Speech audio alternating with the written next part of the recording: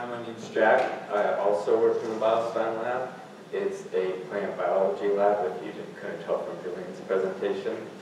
But I'm going to tell you a little bit about our project on the RNA-directed DNA methylation pathway, or RDDM for short. Basically, it's an epigenetic silencing pathway during early endosperm development of plants that shuts down gene transcription. So we're studying this pathway because of the future implications it could have on crop production and crop efficiency. A majority of the calories that we eat every day come from plants, and more specifically come from the endosperm of most plants, which is the nutritive tissue that surrounds the embryo. The endosperm is also where we get most of our starches and carbohydrates from plants that we eat. Some examples of those plants where we eat the endosperm, rice, wheat, and corn, so it's pretty common. Here's the pathway itself. I won't go into the specifics of it too much, but basically it's important to know that it makes small RNAs. On the left side here, it makes small RNAs, and on the right side, it's basically like a targeting system to target certain genes for methylation to shut down transcription. And this is all happening during early endosperm development of plants, and we're not really sure why. So our project involves knocking out 2 of the vital proteins for this pathway in 3 different species in order to determine what the function of this pathway is and to measure the effects on seed development. So a little bit of background on plants and the 3 species we'll be using for this experiment. Plants can differ in breeding system or in genome size. They can be inbreeders, so a single plant can self-fertilize on its own.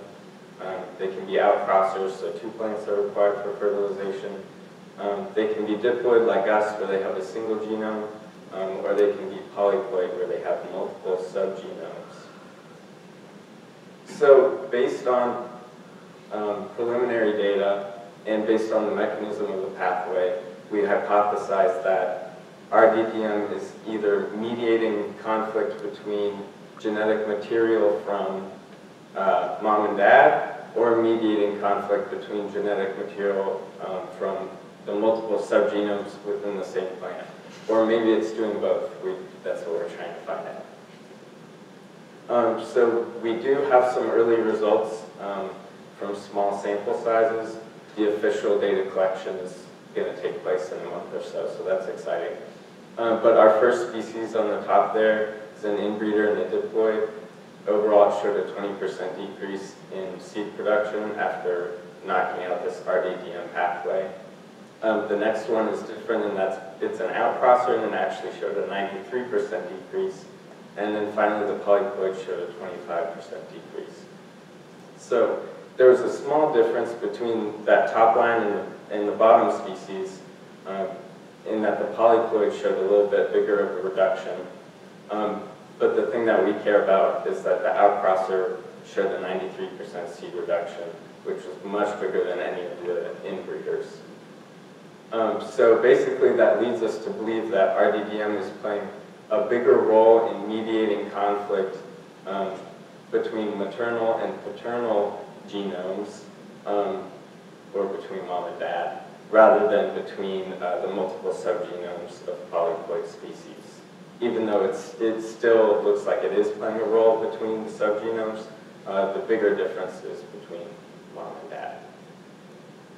And that's where we're at so far with the project. So thanks to the Boston Lab, and thanks for listening.